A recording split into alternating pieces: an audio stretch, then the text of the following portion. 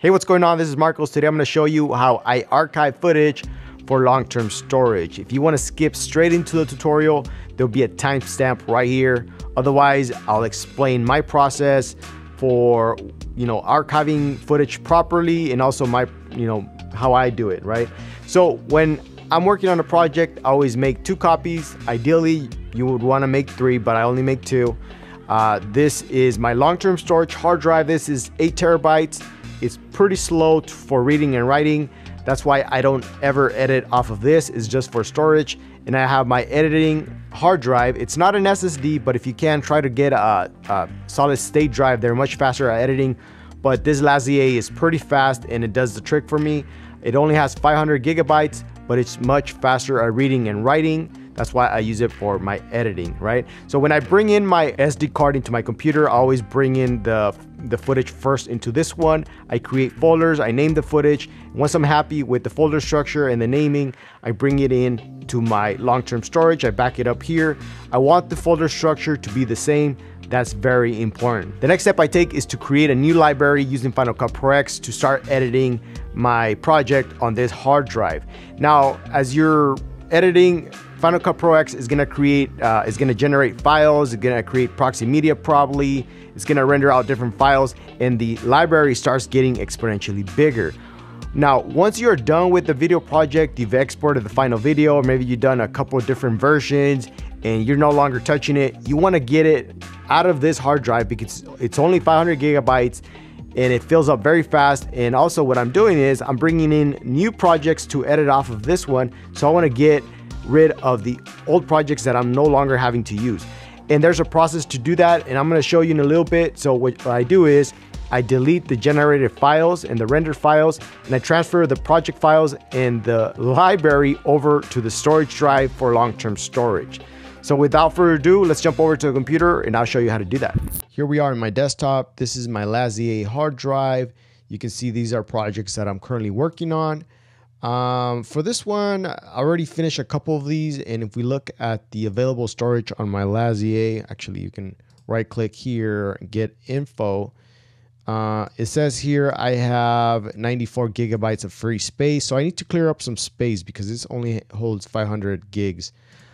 So let's pick this one, this overhead boom mic. It's been a while since I finished it. I'm pretty sure I'm not going to revisit this project. If we look at the size of the library, it says here it's 70 gigabytes. That's already telling me there's some rendered files in here that's building up the size of this library. If we go to right click, show package contents, this event right here, original media, there's some files that were generated, rendered files in here. There's a bunch of stuff, right? Let's go back. Okay, there it is. Open up the 8 terabyte folders, and this is actually a YouTube video I created recently. So here it is. You can see the file structure is the same. There's an audio B-roll and the talking portion. There's no library in here because I don't transfer it until I'm done and I've cleared up the rendered files. So to do that, you open up the library on your editing drive.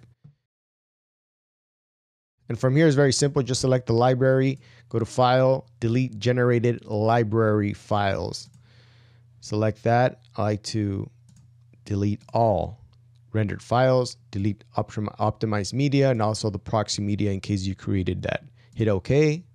And now you just closed the library. And now if we look at the library again, the size went down to 148.7 megabytes. So we're already saving like 70 gigabytes of space just by doing that one step. If we didn't do that, our storage drive would be taking up more space than it needs to. So now we can just drag over the library over to our storage drive. Now that it's backed up here to our storage drive, we can go ahead and delete this folder.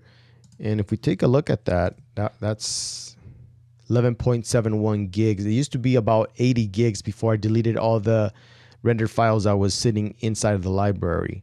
So, we can go ahead and delete this.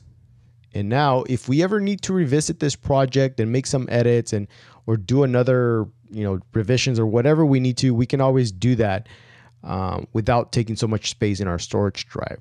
And here's another final tip for you. Let's say I'm working on another project right now. Let's say I was working on this how I color grade video. Actually, I already released it. There'll be a card if you want to check it out, how I color grade.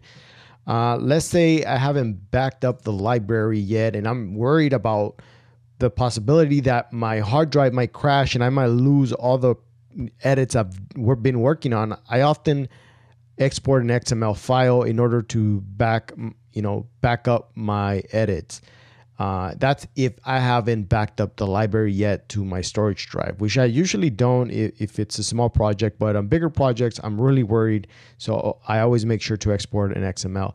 So this is how it works. Let's find the footage here. This is my 8 terabyte how I color grade. You see there's no library here. So what I do is I open up this library from my editing hard drive, my Lazier. I'm going to create an XML file of that project. Let's see, how I color grade, right? And so I select that project file. I said File, Export XML, and I usually export either to my Google Drive, that way it can be backed up online, or to my storage drive. In this case, we're gonna save it to my storage drive. Say YouTube, how I color grade. We're gonna save it here, the XML. Now, if we close Final Cut Pro X, we go and double click on the XML file I put here on the 8 terabyte hard drive with all the same folder structure. That's very important. Double click on it. It's gonna rebuild my project. We can say a new one. We're gonna create a new library. Again, we're gonna make sure that the library sits in the same folder. We're gonna name it how I color grade and hit save. Same folder. You see there, it created the library inside this folder. It's gonna rebuild my whole edits, everything that I've done. So that's the importance of creating XML files. So there it opens up my project. There it is, just how it was before. And all my edits and my color grade and all the cuts I've done are not lost because I created that XML file. I was able to rebuild the whole library and the project files. So that's something you might want to take advantage of. All right, this does it for today's video. If you have any questions, please drop them down below. Also, if you have any suggestions for future Final Cut Pro X tutorials, if you're wondering about anything, please ask away down below. As always, thank you very much for watching. I'll catch you on the next one.